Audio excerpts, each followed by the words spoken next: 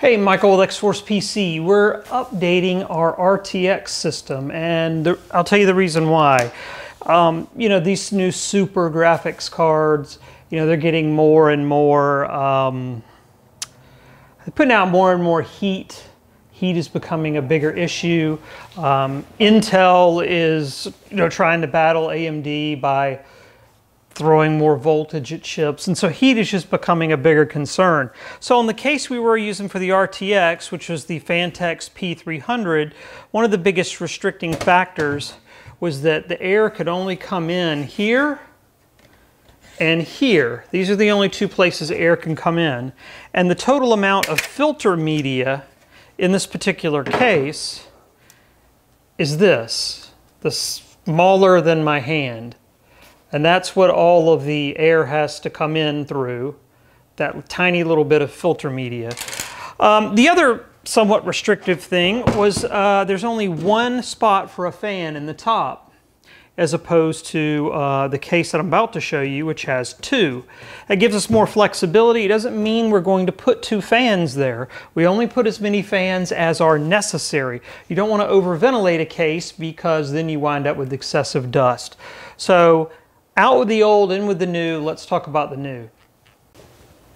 Okay, so we're back now talking about the RTX, but we have the new RTX here. You might say, well, these don't look the same.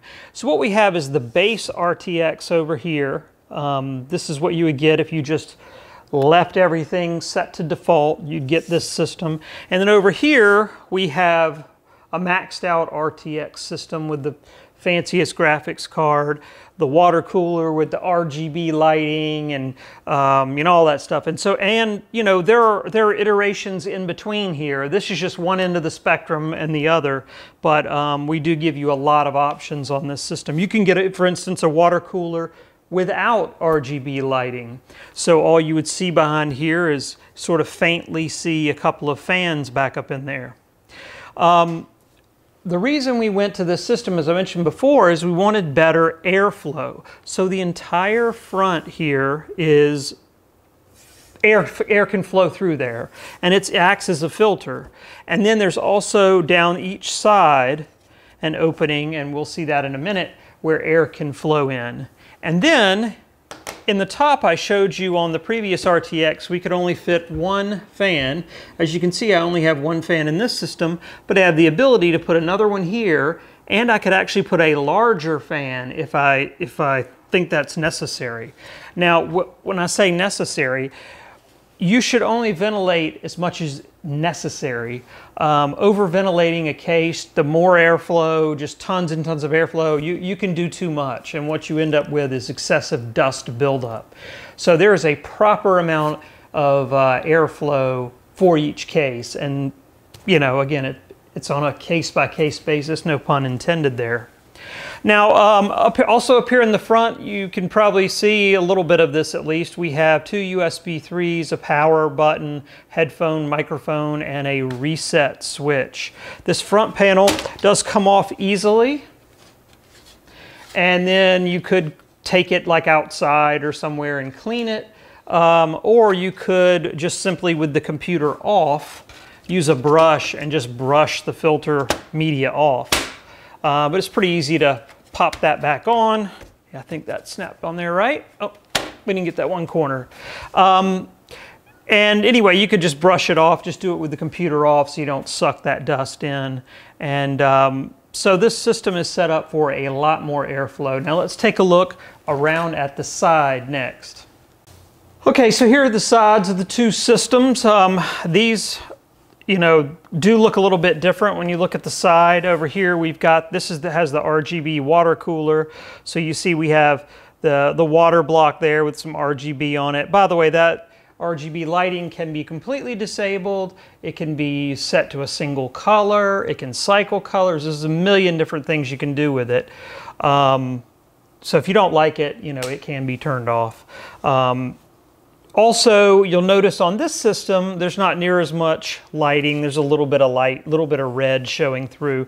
But these are smoked side panel, so almost like having tinted windows in your car. So you just get sort of a hint of what's inside here. But in here, there's the radiator for the water cooler in front, the little hoses running over to the pump. We've got the graphics card right here. And then over on this system, where you don't have the water cooler and don't have as much lighting, same thing. We've got the video card is here. We have the air cooler right there. You're seeing the top of the air cooler, and you know, not as much lighting over on this side. Now let's talk about the specs.